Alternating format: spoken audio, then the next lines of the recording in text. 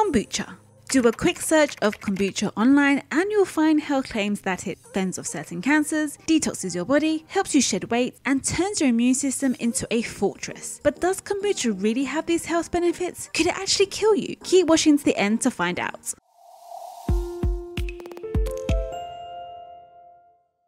First, it's helpful to understand what kombucha actually is. Kombucha is produced by fermented tea, sugar, fungi, and bacteria. It's made by adding specific strains of bacteria, yeast, and sugar to black or green tea, then allowing it to ferment for a week or more. Now let's explore the health benefits of kombucha. Number 1.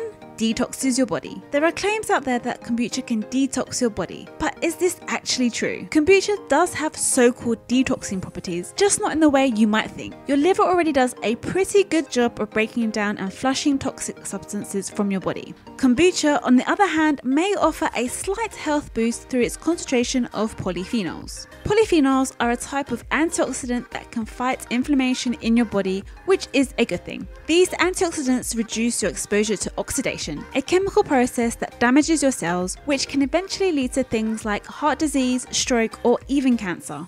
Some research, including a study from 2014, suggests that consuming antioxidant-rich kombucha may help protect against drug-induced liver damage in animals. This suggests that kombucha may play a role in promoting liver health and reducing liver inflammation, and therefore helping it flush out those toxic substances from your body. But there is currently no evidence suggesting that drinking kombucha benefits liver health in humans. So there's no evidence to back up this claim. Number 2, weight loss. So can it really help with weight loss? In short, not really. There's not enough research to support that kombucha can help you drop those pounds. But if you tend to reach for sugary drinks on a regular basis, kombucha is an alternative that can help you cut back on the sweet stuff. That, in turn, has the potential to help you lose weight. Kombucha is typically lower in calories than many juices, soft drinks, and alcoholic beverages. However, it still provides some calories and should be taken into account into the content of your overall diet. Also, kombucha could contribute to a healthy balance of gut bacteria. A healthy balance of gut bacteria can help to maintain a suitable weight. But remember, kombucha is not a magic elixir that will help you shed the pounds. Number 3, boost immunity. Firstly, I'm definitely not keen on the phrase boost immunity. You can't boost your immune system through diet. Although eating a well-balanced diet can help ensure the normal functioning of the immune system, no individual nutrient, food, or supplement is going to boost it beyond normal levels. So what's the link between kombucha and immunity? Well, it starts with the fermentation process of the sugar, fungi, and bacteria.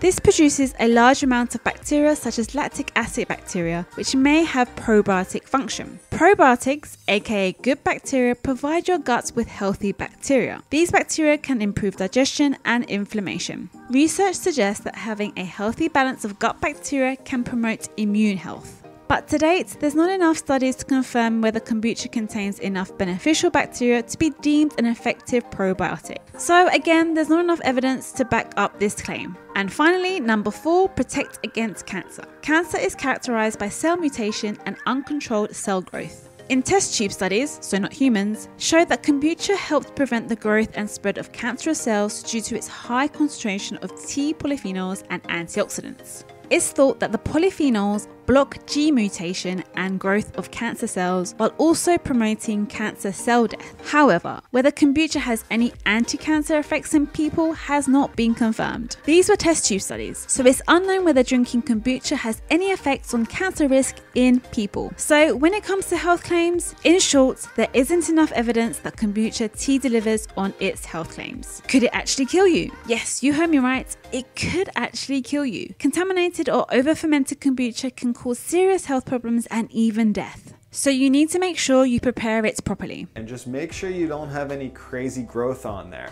I would say the number 1 growth that is not good is like a blue fuzz. That has happened to me before, and that means your kombucha is bad. The safe option is to buy kombucha at a store or online. Commercial products are tasty and considered alcohol-free, as they must contain less than 0.5% alcohol. However, check the ingredients and try to avoid brands that are high in added sugar. Let's sum up with an All Things Nutrition review. Many people believe that kombucha helps treat all sorts of chronic health problems. However, human studies on the effects of kombucha are few and the evidence for its health effects are limited. If you decide to try homemade kombucha, make sure it's properly prepared. Contaminated kombucha may cause more harm than good.